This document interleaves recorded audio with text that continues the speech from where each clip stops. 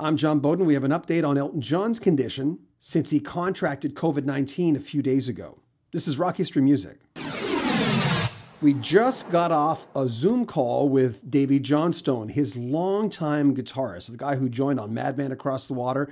There's been a few stints through the years where he wasn't with Elton John, but he is the longest lasting member of an Elton John band. Nigel Olsson would be number 2, his drummer. It's Friday, January 28th, so that you know where we're at. Here's part of my chat with Davey Johnstone. How's Elton feeling? Well, he hasn't got many symptoms, which is good.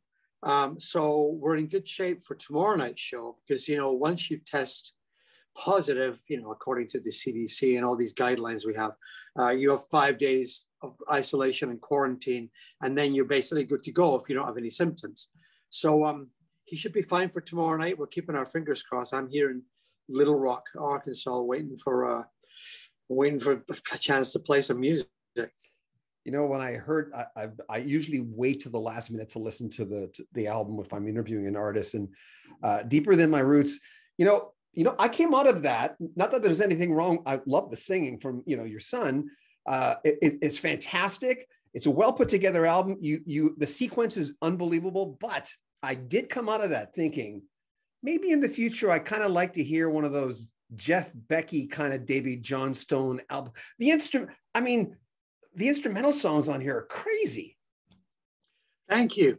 Yeah, this was the whole project idea was because I'm a songwriter also. I've been a songwriter forever and written a few with Elton. And my thing has always been make whatever album you decide to do. And obviously it's been a long time since I did one, 48 years, somebody told me the other day. So, but when you're doing something, it was a conversation I had, it came out with John Lennon. We were talking about albums and I was turning him on to some bands like Little Feat that he'd never heard of, in the Meters, and, really cool stuff that happened in the early to mid 70s. And he was digging it a lot. And he said to me, in my opinion, an album is like a little postcard of where you are at the time.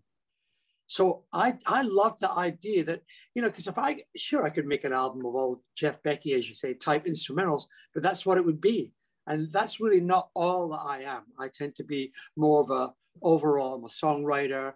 I tend to make other people's music hopefully better with what I contribute to that. So I'm a great believer in collaborations.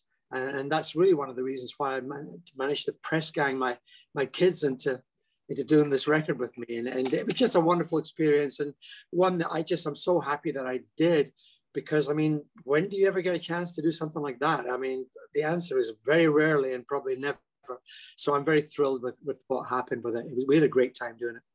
Black Scotland, to me, I just go, this guy's just taking me on a freaking journey. A lot of the stuff you've done with Elton, like A Funeral for a Friend, Love Lies Bleeding, that's a freaking journey. But that song really, Black Scotland, that kudos to you, my friend. Like, really. Oh, thank you. Yeah, I always considered it as being like, because I wrote it the same days I recorded it in my home in California.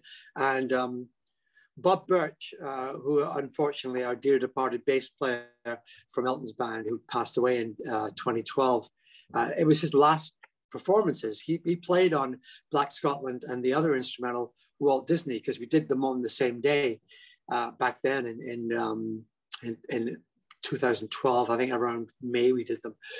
And I think it was about the last recorded things that Bob ever did. So they're very special to me. And they're the only older pieces on the record.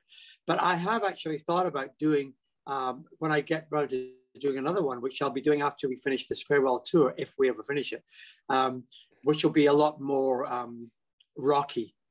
This one is much more, this album is kind of like a pop, folk, rock, really a collaboration of all the things that I like and some cool, easy listening stuff.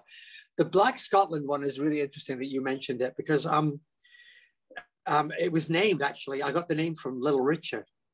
We were doing a concert with various artists. George Michael was on it, Sheryl Crow and Don Henley, and Little Richard was one of the artists, and I was the MD. So I was running all these guys through what songs they wanted to do on the show. And we're playing behind Richard, and we're doing Lucille. and Great Balls of Fire. So we're rocking away like crazy. And Richard's out there pounding away and jumping up and down and doing his thing. And at the end of the song, when we did it, he turned around to me and he said, "Where are you from?" And I said, "I'm from Scotland." He said, "Well, honey, you must be from the black part of Scotland." Right? So I just went, okay, I got to write that one down. And Black Scotland became a name that I was going to use for an instrumental. And that's what that one is. We'll have more of my chat with Davey Johnstone in the next few days. We're also going to put the whole thing on our sister channel, Rock History Book. This is John Bowden. Make sure you subscribe. It's very important. We're trying to get to 100,000 subscribers. Click on that bell notification so you really don't miss anything we do. Share our videos on social media. If you like what we do, we'd appreciate it if you put them on Facebook or Twitter and comment on our videos as well. I'm John Bowden. This is Rock History Music. Take care of yourself.